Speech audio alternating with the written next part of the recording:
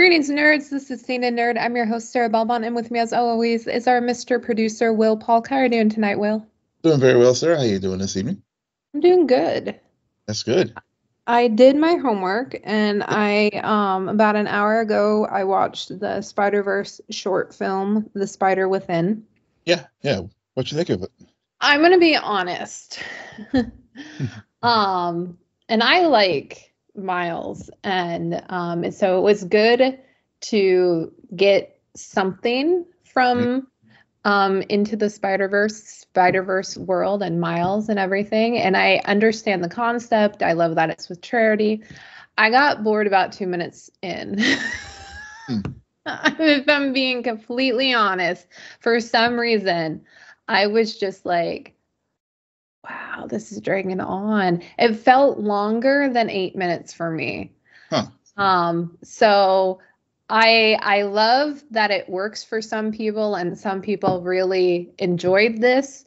Yeah. And again, I think the message is great, and the concept and why they did this in support of mental health. At the same time, I'm just going to be honest, and for whatever reason, I wasn't like overwhelmed by what it was. Yeah. Okay. Well, that's fair. I mean, I liked it. I really thought that the message was, it was truly, for lack of a better term, a PSA for mental health awareness and, seeking help for when you're feeling overwhelmed. And I thought a lot of the visuals and things that, were in it, as far as when Miles was, having the panic attack and everything. I mean, I thought it really did a good job of, like, really visualizing what he was feeling and all the pressures that he was having. So for me, the short film worked very, very well. So, I mean, I wasn't expecting it to be like, part 3 of the trilogy or whatever, but it was just it was a short film, and really really thought it was very, very well done. So yeah. No, that makes sense. And I'm not putting it down. I think it is 8 minutes long. To me, it felt longer, but I think it's worth checking out, especially if you have watched the 2 Spider-Verse movies and have been following Miles' story. Yeah. I think it's just a nice little appetizer for in the meantime, as we continue not to get the 3rd movie, which was supposed to come out in March, but I told Will that there's no way in hell. A long time ago. Yeah, we should be talking about the 3rd film right now instead of this short film. But we'll get that. We'll get that at some point. So we did get a Spider-Verse in March. It's just not the one everybody expected. No. Man. And plus, besides, we just have too much going on. Tonight, we're going to talk about Shogun, episode 6, Ladies of the Willow World. And I believe this is taken from IMDb. Lady Ochiba returns to Osaka in order to accelerate the region's campaign against Toranaga.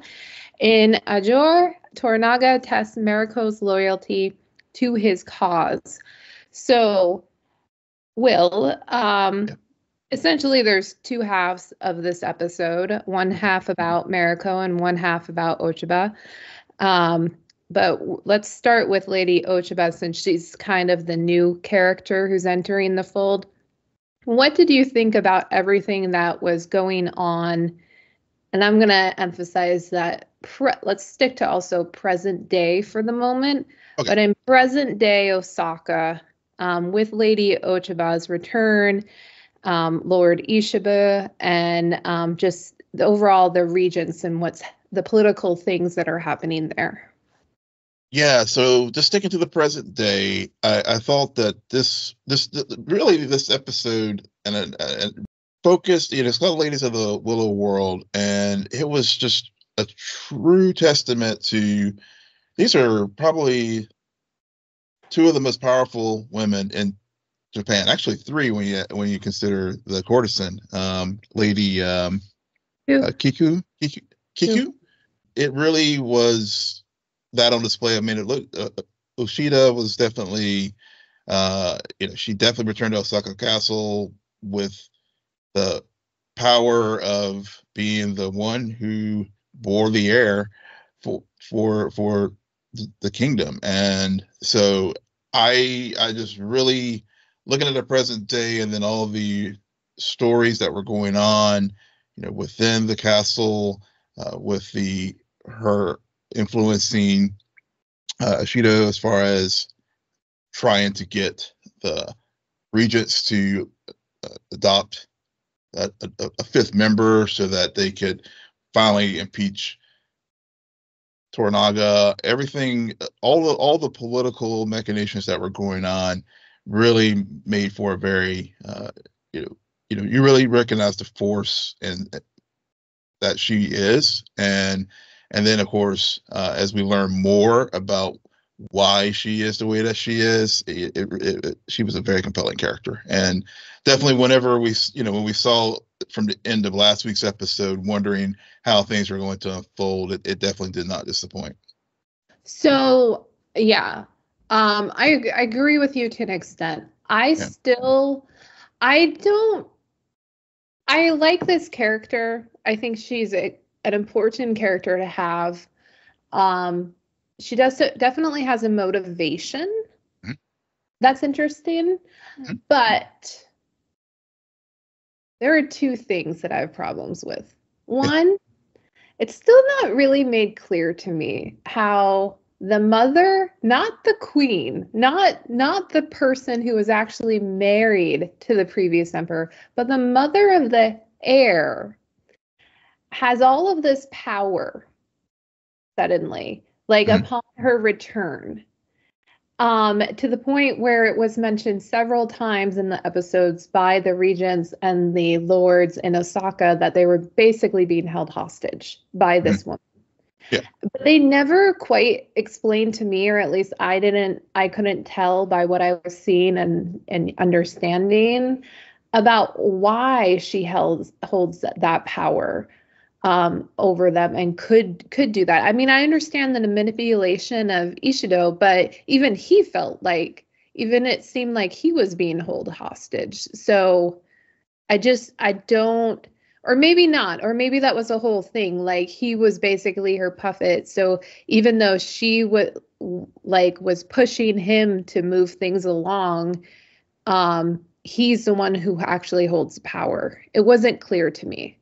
Yeah, I mean, to me, it's very clear. I mean, Ashido he's just truly, he's not good at the political game. I mean, he right. thinks he thinks he is, but he's just the pawn. And I think where she gets a lot of her power is the simple fact that the Taiko had many courtesans who were trying to sire him a male heir, and no one was able to do it. But as she said, she took, she by compelling fate. I mean, she just kind of took the thing on hand and ripped his eyes out or something. I think I'm paraphrasing, but I mean, she was the one that was able to keep the lineage going, and and so because of that, she has a very special place in this, being that she is the mother to the heir to the Taiko. Mm-hmm. Yeah, I guess I would just like to understand more about why culturally that would be the case at this time. Well, because in similar times and similar stories, that's never the case. So I just culturally, I want to understand that a little bit more. Like, I can see the importance of that position. And I will be honest, I did not like the line about, well, I stared fate in the face and scratched his eyes out. I'm like, what are we talking about here? What kind of metaphor is this? Like what do you mean? Like, I don't get it. Yeah. Well, whatever, I guess. I mean, it was an arranged relationship, so. Well, yeah, it's an arranged. a handmaid, if we're going to go into Handmaid's Tale. Like, she was just there to have sex with him so that she could produce an heir, because everyone else so far has failed and they needed someone. And so I get why she's upset. I understand that. Like, because it basically, there were a lot of implications that they drugged her. But they're, and I want to know, okay, so how much of it was actual rape? Because I think there was some part of it that was pretty much rape. Yeah.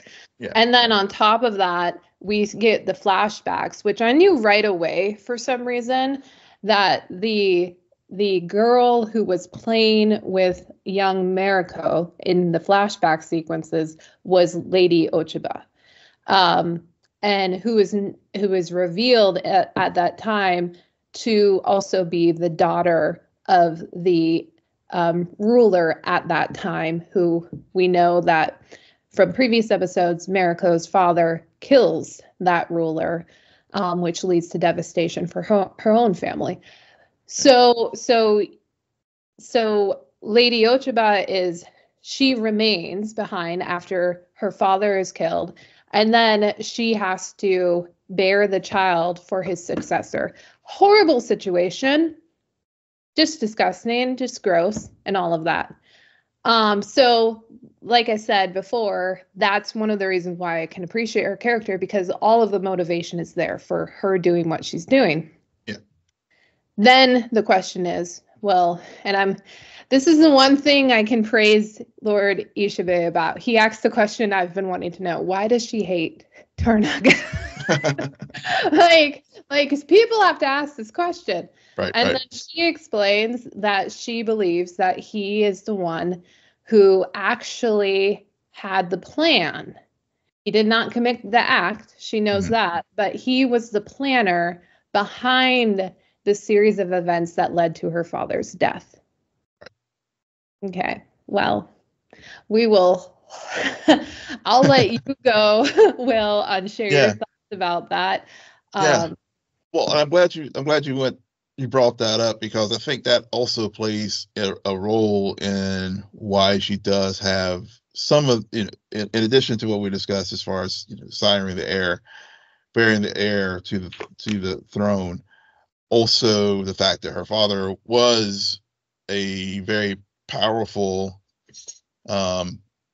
warlord, and also, I think that also lends to her having some higher station because of her lineage. So with the assassination of her father, and thinking that Toranaga was behind it, it definitely, this character is based off, and all these characters are based off real people and real events that happened in feudal Japan.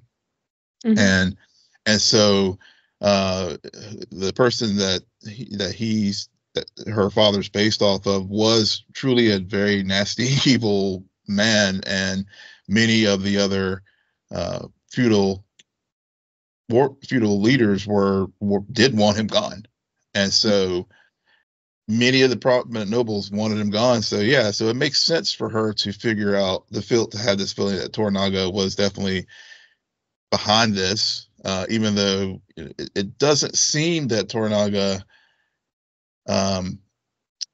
orchestrated the plan. He may have just been a part of it, and just very happy that this guy is gone, so that that things can sort of materialize how they should. It reminds whenever I was watching this whole dynamic and stuff between Mariko and Ochiba, especially when they were younger, I definitely was getting some House of the Dragon vibes with Alicent and Renea, and Alicent's role as far as marrying Viserys, because I did see some sort of similar parallels with their relationship, and how their relationship ended up falling to the wayside because of bigger issues of state. I did not think about them at all during this episode for some reason, but I can see what you're getting at with those parallels. To go back to what you were saying about Toranaga, though, thank you for bringing that up, because that was going to be my point. I think it's interesting how in Osaka, Ochiba reveals that this is why she hates Toranaga.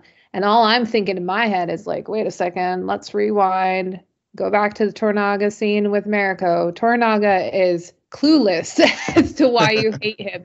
So if they're gonna say when all is said and done that no, Toranaga was behind it, then I'm just gonna be like, okay, flaw.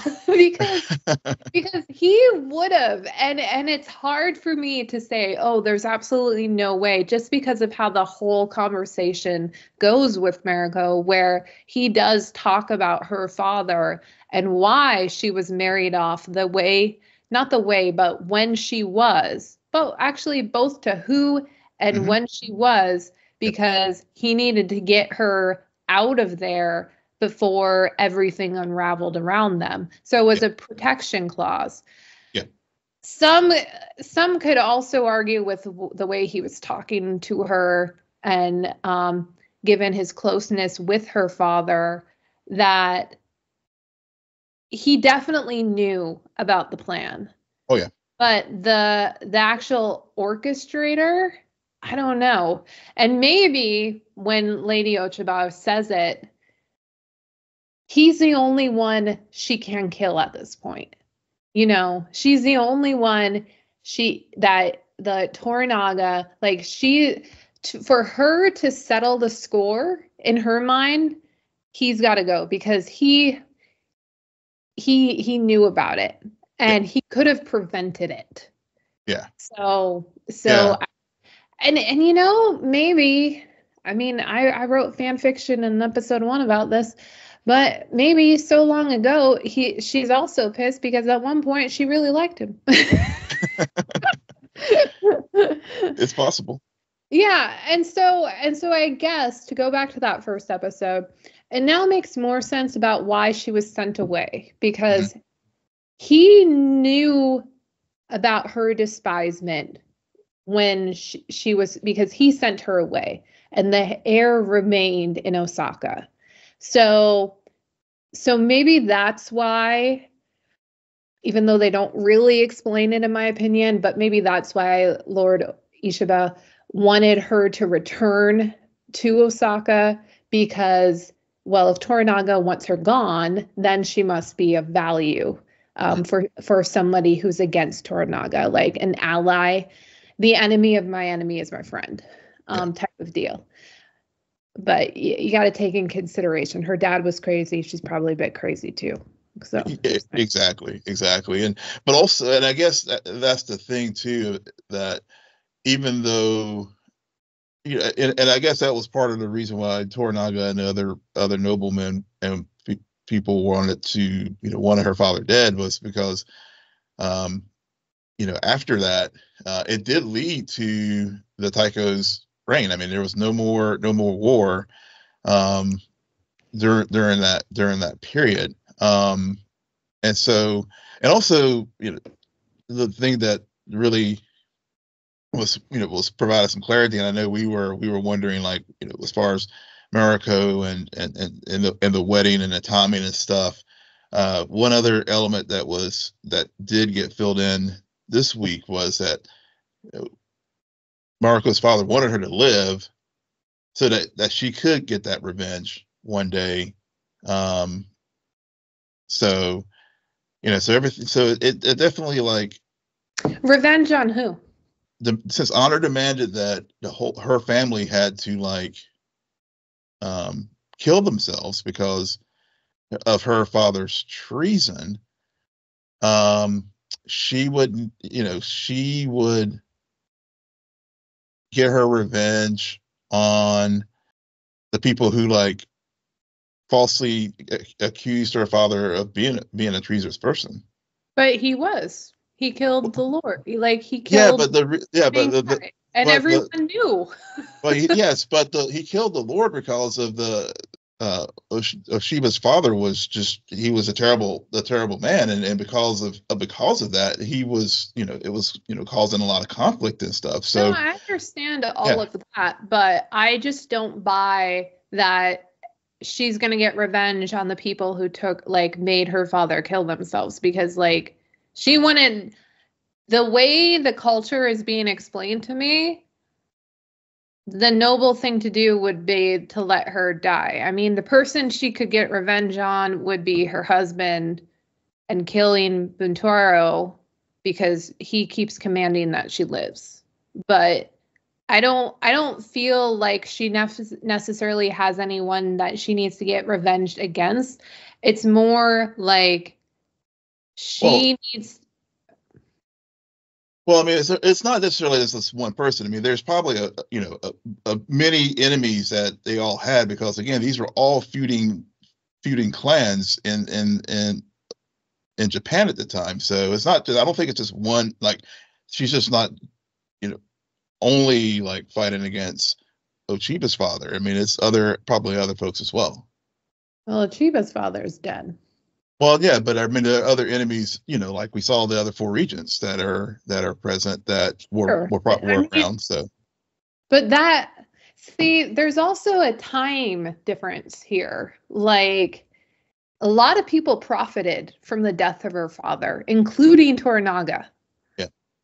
All right, and now we're talking about two different people. Okay, so a lot of people profited from the death of Mariko's father, because he was like the sacrificial lamb of saying, like, well, somebody has to go down for this.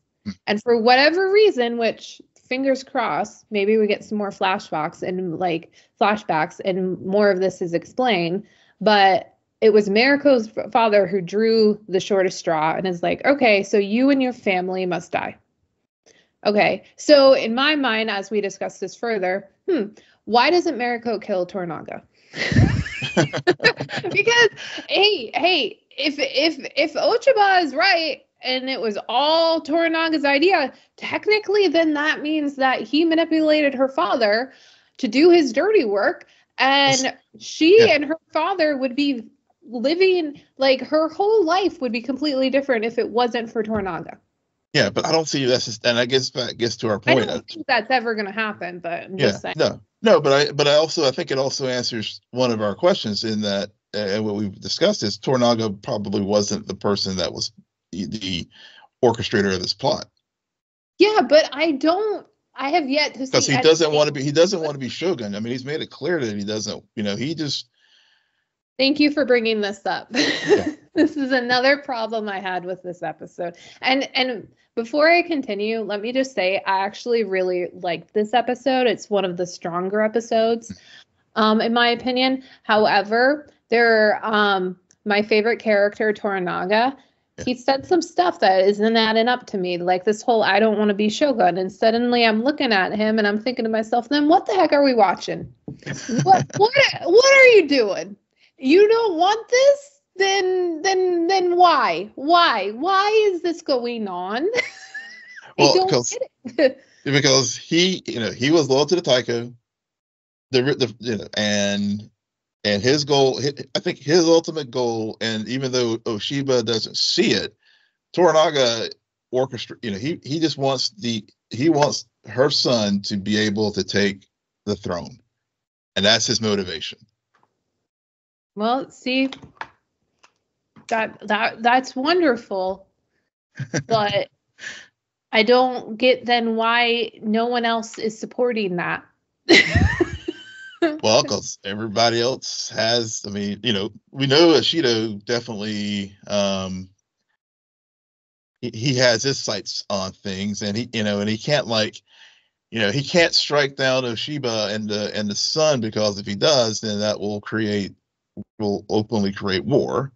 So he's doing all these, he's trying to do this impeachment so that that will remove, he can say, I got cover by the Council of Regents that that Toranaga should be gone, and I think Oshiba is supportive of that, because she blames Toranaga for the death of her father. Yeah. I don't know. We'll see. We'll see what more motivations are lack of motivations reveal itself. It's just, this is again why Yabo Shige is my favorite character, because Yeah. he's the one who I know exactly, his motivation. Hmm. You can't trust him. Love that. Love that Yep. transparency. Can't trust you. I get it. I Yep. understand. He's got very confusing. yeah. Yamashige definitely, like, he knows at some point he's gonna die on a battlefield somewhere, because even this episode he was like, I need to draw up a will. I need to Yeah, right. He was barely in this episode, but he was the only one. I love how he talks to Ami. He's like, who cares about what the barbarian is being rewarded right now? yeah. We are about to enter a war that we can't win, and we got our lives, like we got to figure out a way out of this, like that survivalist mentality. I can respect that. Yeah. Which Omni just is there complaining because Blackthorn takes over the cannon regimen, and then later on in the episode, he also is offered the opportunity to hook up with Omni's courtesan, Kiku, Lady Kiku. So what did you think about the Mariko of it all? Yeah, her story this week was just equally very compelling. I mean, because she and Blackthorn had, she's only treating him as his interpreter, nothing more. But everybody there at the camp knows that something's been going on between them, and to see how Tornaga sees it. There was her husband sees it and hide that. I guess, what was the eightfold? Eightfold. Yeah, I mean that we're seeing that at play here as things progress in the series. So she really, again, like I said, Shiba maybe is the powerfulest woman in Japan, but Mariko's like right there, not far behind, because of where she is positioned with all these things going on. We do have 2 episodes of a different show to talk about, so I don't know how much I want to argue with you. So I'll just say, if Mariko was really good with the whole practice of the eightfold fence, then why the heck does everybody know that she's loved and probably has had sex with Blackthorn? That's all I'm gonna say. No. She messy. I'm not saying she's good at it. I'm just saying I'm just saying she's messy. Yeah, I'm just saying that she thinks she's good at it. I mean, she's playing that game, but everybody else sees it. Yeah, then I guess then I just don't understand why you would say she's so powerful, because if she's playing a game but she's sloppy at it, she's not doing that great. Well, I don't say that she's as powerful as you're saying she is. I think she is a good ally for Tornaga, and someone who I think, because he hates his son right now. Like, he wishes like that was her daughter or his daughter. So I understand all of that, but I don't think she's that powerful. But then again, rewind everyone. I didn't think that. I still question the power that's coming from Lady Ochabe. I think Lady Ochabe just has a lot of confidence.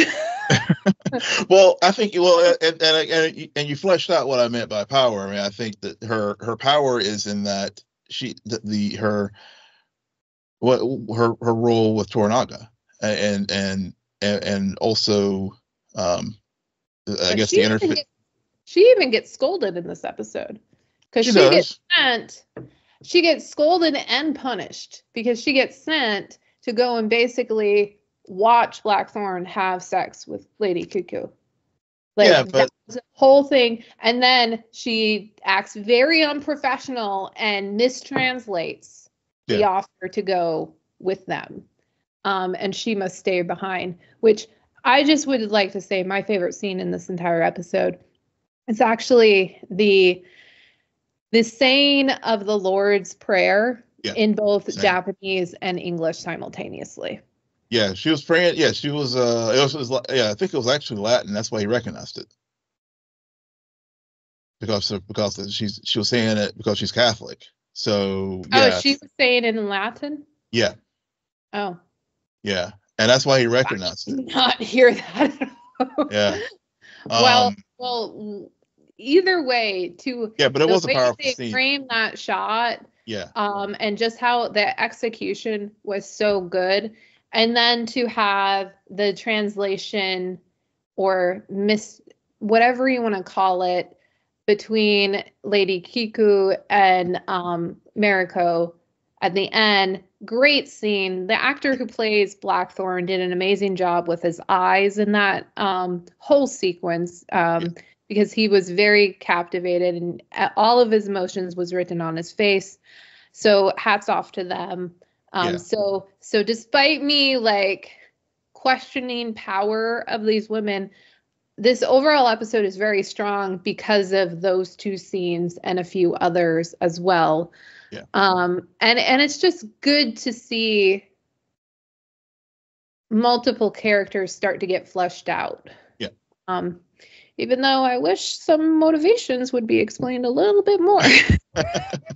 Yeah, yeah, I agree with you though, as far as the two most powerful scenes, because I mean I think that whenever they were saying the Lord's Prayer, I mean it just showed that intimacy. I mean, that they when he heard um when she was praying, and again reinforces that.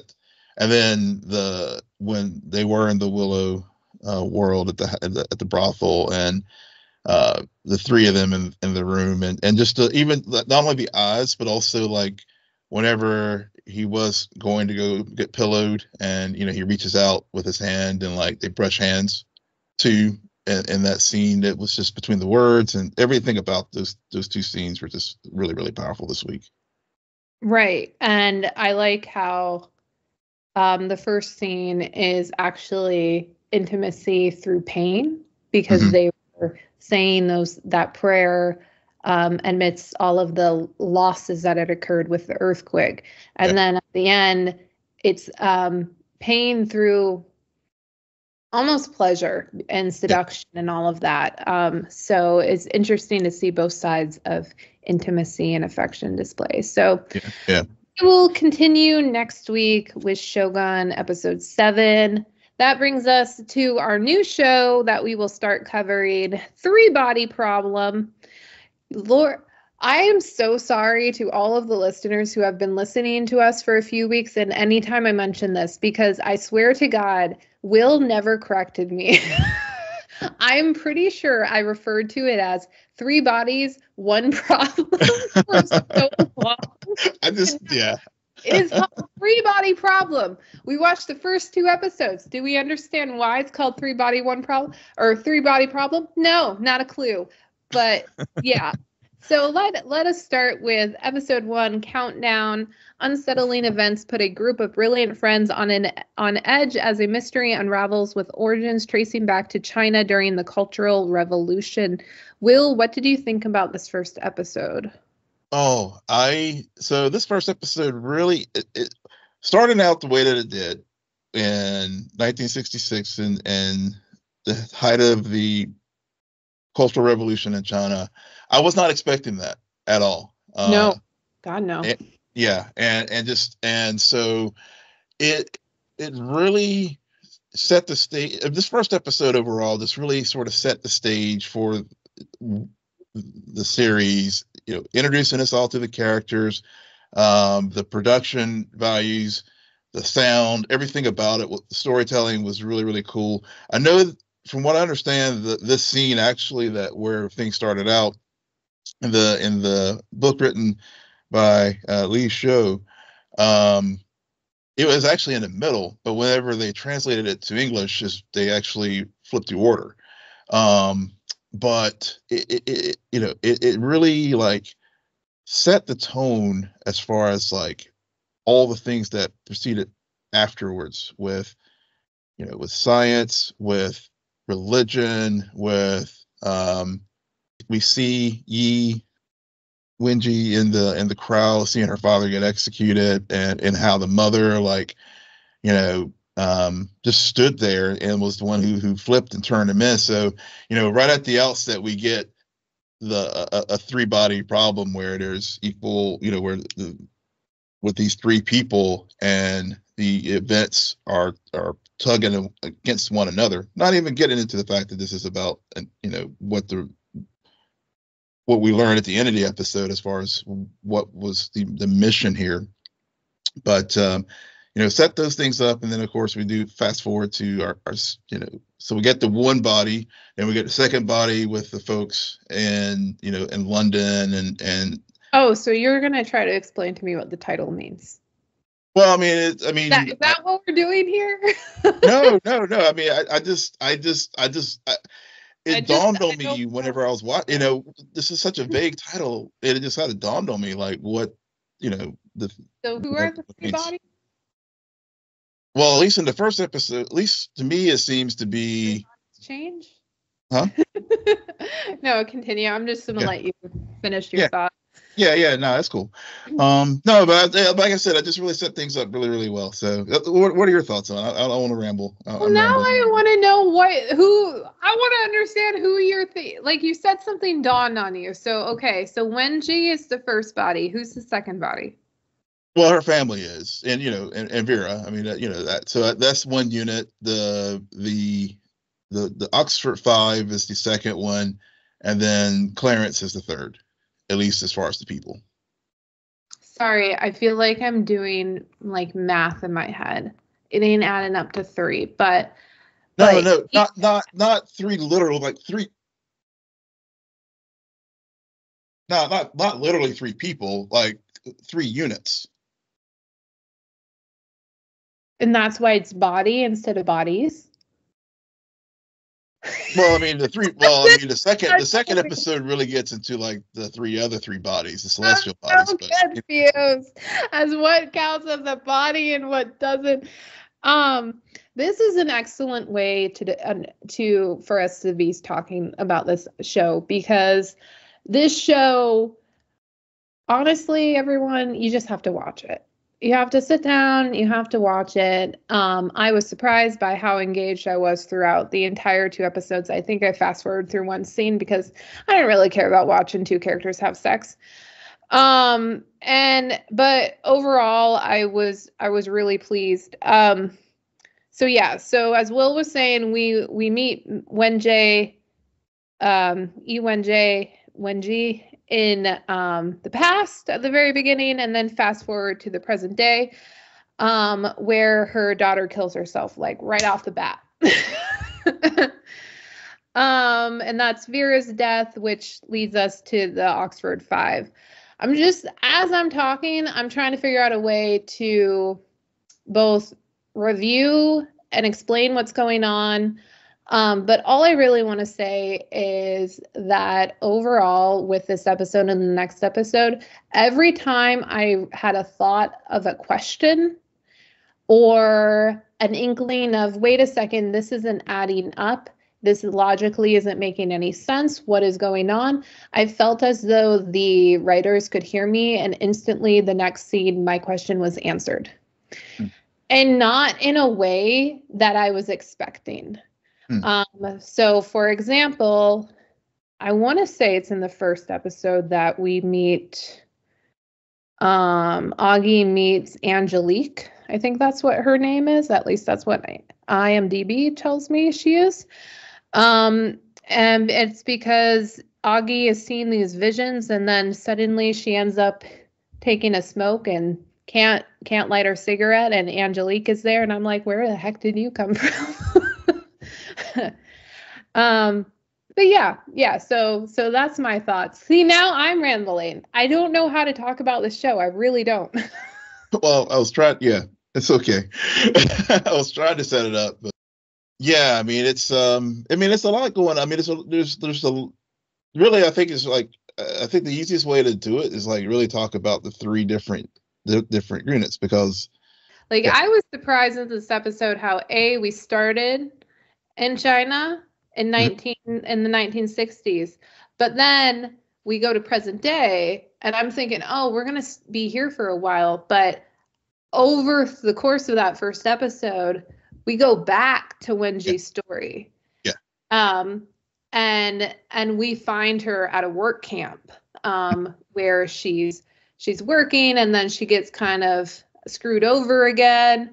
But then the military realize that she can be of use to them, and they send her to the top of the hill, where she, at the end of the episode, we learn about what this army research facility is really doing, and it's called the Red Coast Project, which she, after a demonstration that kills a lot of birds die. It was basically sequence from the birds that occurred. She points out, like, oh, this isn't, you guys aren't building a weapon. You're actually building a way to communicate with aliens. Which, like, overall, I was surprised by just how much the past mystery it complements what's going on in present day so well. Like it's not a parallel, it's not taking you out. It doesn't, like, these stories, yes, you Wenji's in both present day and past, but you're learning information, and it also, they don't repeat themselves necessarily. No. Or to the point where you're just like, man, why we get it, we understand. Both timelines are you're being informed as characters are being informed, because really, Wenjie has some explaining to do in present day. She got some explaining to do in present day. So, and we'll get to the second episode and where she leaves things. But so while all of that is playing out in past, in present day, we meet the Oxford Five, which you were saying was our body number 2. Yeah. So, what about, so Vera's death kicks off our introduction to the Oxford Five, to Saul, Augie, Jin, and a few others. So what did you take about these 5, like, college nerd friend group people? Yeah, so overall, I mean, really, Saul, Augie, and Jen really were the 3 that stood out for me. Will and Jack. Jack, I was annoyed by Jack, to be honest. I don't know. Was there something about? I mean, I know that was probably the intent of him to be an annoying character, but I think it just really did a good job of just sort of setting up the dynamic between the friend group, and as when they're at Vera's funeral, we learn that Jen and Will, for example, did have a prior relationship. Augie and Saul, I think it seems like they're on again, off again. But they are really trying to figure out what's going on, because Saul, the night that Vera commits suicide, I mean, she, they realize that the physics, something's going, the data is just like showing nonsense, and they're trying to figure out this mystery as far as what's going on, and why all the particle accelerators around the planet are having difficulty. So that's what Saul is trying to figure out. Yeah, that's what Saul's trying to figure out. Augie, she starts to see the countdown clock. And then she bumps into the mysterious person there on the steps, and and when Clarence sees, whenever he sees later in the episode, we see where, when he talks to Augie about this, he or was that in the second episode? That was the second episode. Yeah, second episode. But what you're getting at is, so there's a reason why those 3 out of the 5 of them stuck out, because they really focused on Saul's connection, or not connection, but the fact that Saul was working on the same project, the same science project that Vera did, and Vera ends up killing herself. Jin, she really isn't, nothing too odd is happening. She's kind of the normal friend for both like Saul and Augie. I guess that's a way to articulate. Her storyline actually comes in the second episode, when Wenji gifts her something from Vera. Yeah. But and she starts to question, why did Vera kill herself? Which, you know what? Why aren't they all questioning this? Mm-hmm. Augie is suffering from visions, the countdown clock, which you mentioned. And so I also really appreciate how there are a lot of characters. Mm-hmm. And this is a big, complicated mystery. Yet each character, like, it's not like the Scooby Gang. Right. It's really not. They all have their own lives.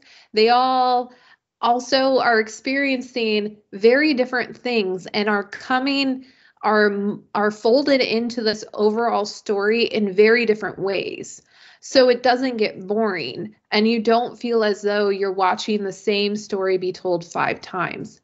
Yeah. So I really like how only one of them had the countdown clock. Now, I don't know what that means.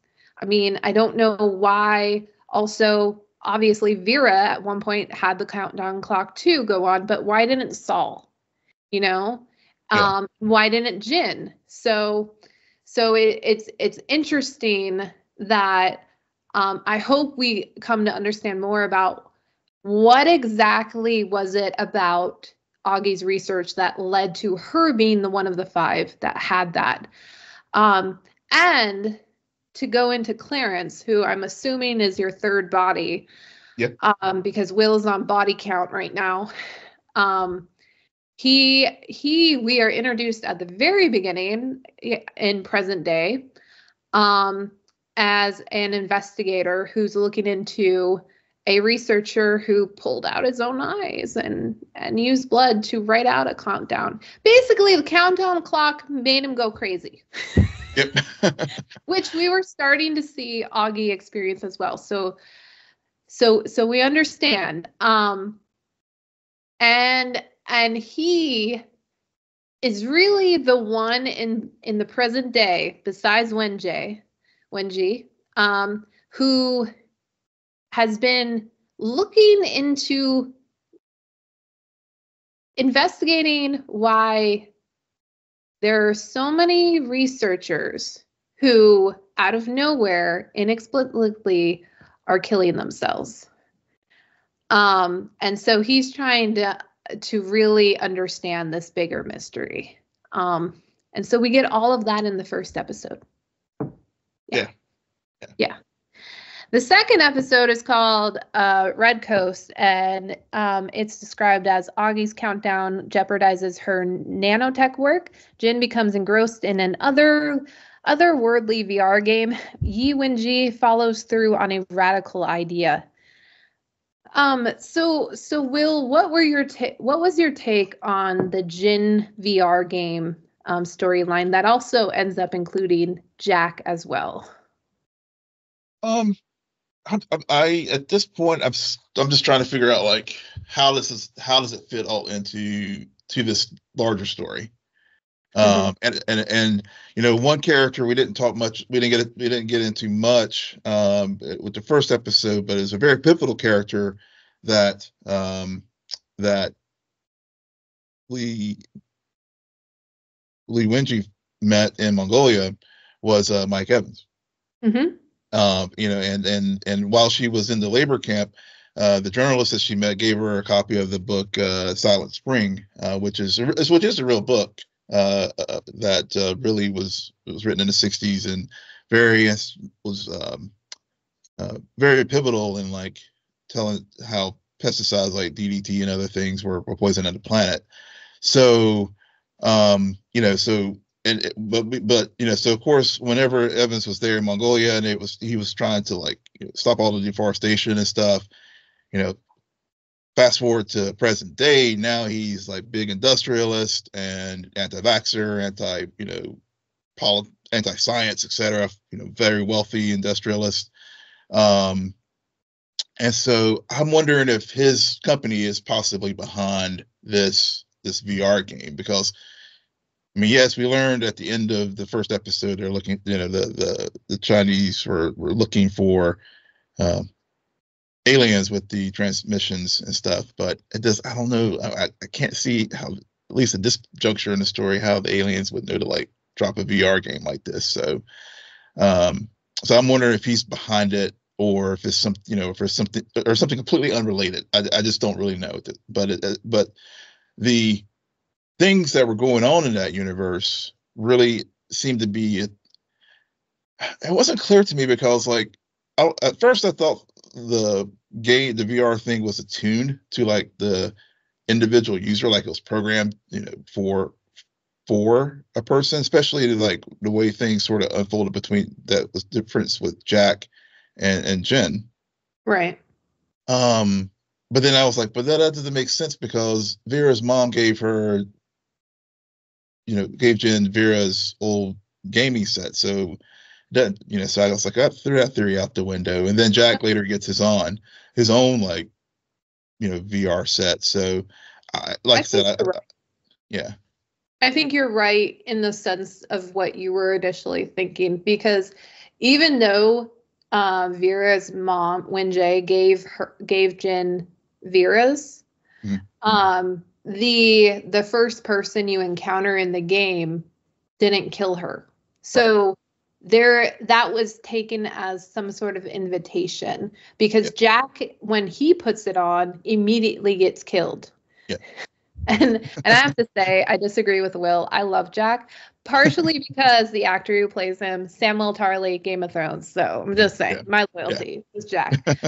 He can't use that same one, and then when he gets his own, there are a few subtle changes in the game itself, and it does feel more like, okay, now he's invited to play.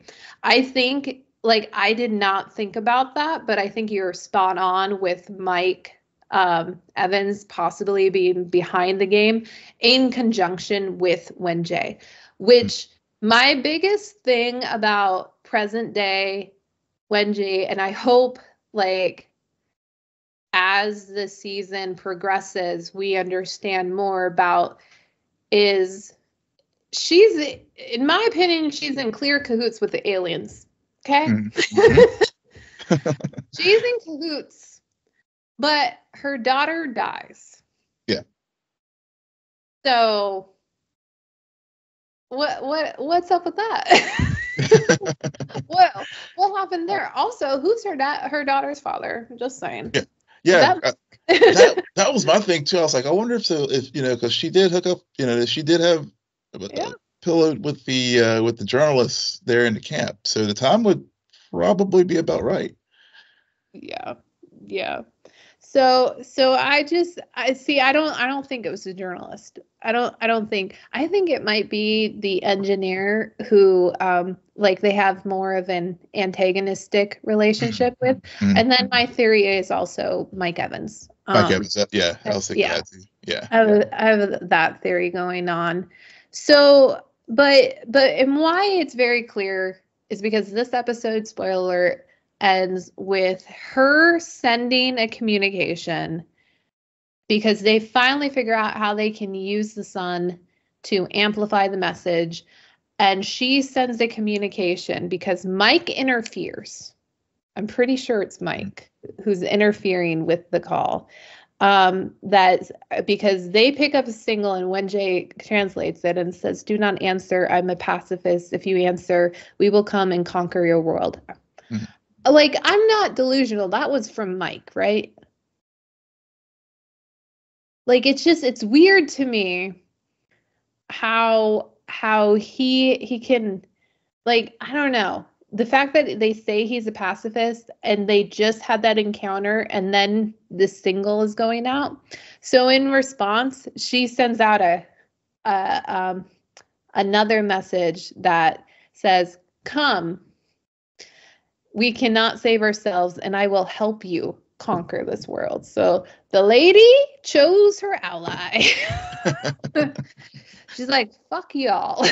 Yeah, yeah, and that goes back to what I was, trying to say at the beginning with the politics of it all, because she, she sees this world as, the politics. She runs into the lady who like beats her father to death in the square, in the labor camp, Mm-hmm. and so you have all that, and she's got this book, and what she's been through with her own ordeal, getting sentenced to the labor camp, and all that kind of stuff. I mean, whenever she said that, when she, when they showed her pause her finger, and I was just like, she's going to do it, because she's got all the motivations in the world to like come fuck this place up.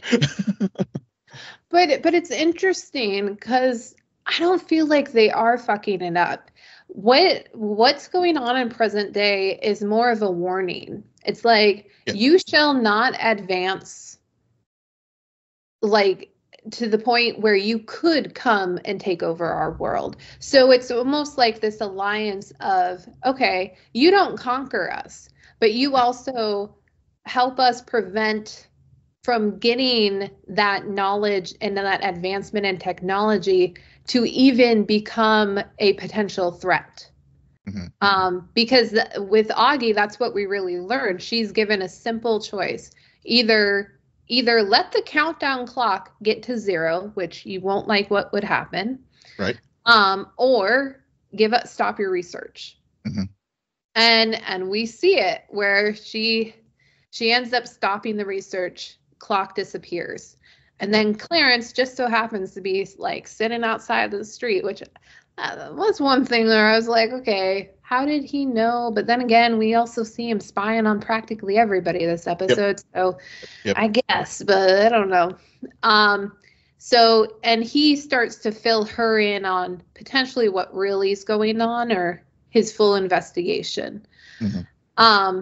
So it's interesting how it's not even, it doesn't feel like they want to conquer. It's more of, you shall not become a threat. Yeah. And I think that's probably because of some allies that they have, like a Mike Evans and like a E1J. So, but we shall learn more. I mean, this is crazy. We're just getting started. And what I really love, I can't emphasize this enough about the show, and having watched these first 2 episodes, there's a huge ass mystery. But I feel like I've been given a ton of information. Yeah. Yeah. But not to where like, oh, well, it's so obvious. It's like, well, they're hinting, but nothing's for certain. Like in the VR game, towards the end, one of the last VR sequences that are actually pretty cool, because it allows them to give us really cheesy, low budget graphics, but it makes sense. It feels so cheesy. But there's a scene towards the end where Jin ends, it's right before she finishes the first round, and she kind of fails, but they allow her to proceed with trying to save the next civilization, because she succeeds by proving that, what does she prove, Will? Let's see. In the first one, she proves that, because the first one they were using chance and religion to like, the superiority of science over mysticism. Yeah. Mysticism. Yeah. And at one point, I think the Emperor shouts and says, "Science on what? On which world?" And right there, I was like, yeah, the aliens are so behind this game. Because, and I go back to what Saul was saying in the first episode. And what was said a few times by, I think, all of Oxford 5. This isn't making sense based on our laws of physics. Right. But those laws of physics can be applied in a different world and make complete sense. Mm-hmm. So it's really interesting. So it's almost like, okay, if we take that piece of information, why is Winjay allowed to make friends with the aliens? Well, maybe they try. to apply their laws of physics. And even though they're advanced, some of their stuff, their technology doesn't work here because we have different laws of physics. Yeah. So yeah. very, I mean, very interesting. Yeah. I mean, this. You're right. I mean, there was just so much to digest in these first two episodes, setting the table for what we'll get in the remaining six, but also, but also just questions that it poses, and and we didn't even get into with whenever we had the universe blinking there at the end in episode 1 with Augie and Saul sitting there. I guess they were at Cambridge, I guess, whenever she was in the courtyard. They were at an England university. Yeah. But but then of course, the next episode, to your point, like there was no the universe blinked, and you're seeing its BBC news story about the thing happening, but then all the satellites didn't pick it up. Right. So did it really? So did it? Yeah, I guess it happened, but there's no proof beyond people's observations that it did. So, I mean, it just really, and then I think even the Tatiana, I think her name, she shows up with Augie, but then she also later shows up, at Clarence whenever he's in the cemetery, just randomly bumps into, randomly, air quote, whenever he's leaving the cupcake for his deceased wife, and so these encounters that are happening, and and then she, I think in the first episode sorry, but why do you think Tatiana chose to have that encounter with Clarence? Because my read, that's the first time he's ever seen her. Mm-hmm. Yeah. I don't know. I mean, I guess, she clearly is because, he, whenever Augie, since he is surveilling everyone, Augie is sitting there, whenever they see the CCTV. Yeah. He doesn't see her in that footage. But he knows that she exists. Well, he knows something happened, but he believes Augie. Right. Yeah. So I guess, I don't know if she's maybe one of the aliens or something else, where she just, because, maybe she's like the watcher or something, or observer. I mean, I never read the book, so I don't, so I don't know how this is going to play out at all. So, and which I just was curious if you had some sort of theory going on about why that interaction occurred, because it was very different. It was also very different interaction than hers with Augie, for a multitude of reasons. But I thought, I was like, okay, so potentially that could be a sign that his investigation is actually starting to scratch the surface of what's really going on.